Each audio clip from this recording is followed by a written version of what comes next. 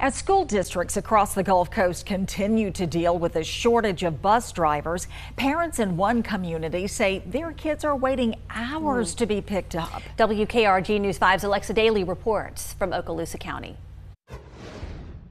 30 bus drivers. That's how many positions are open in the Okaloosa County School District.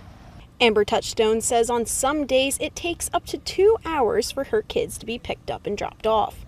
Some parents don't even know.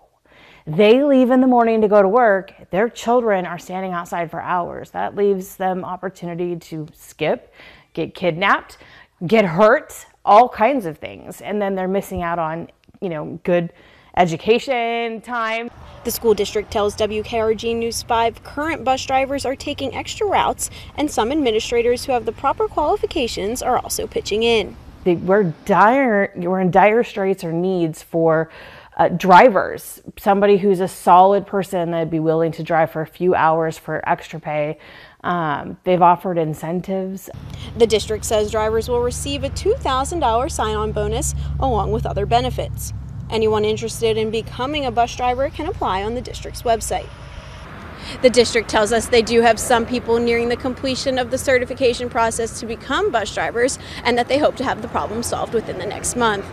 In Okaloosa County, Alexa Daly, WKRG News 5.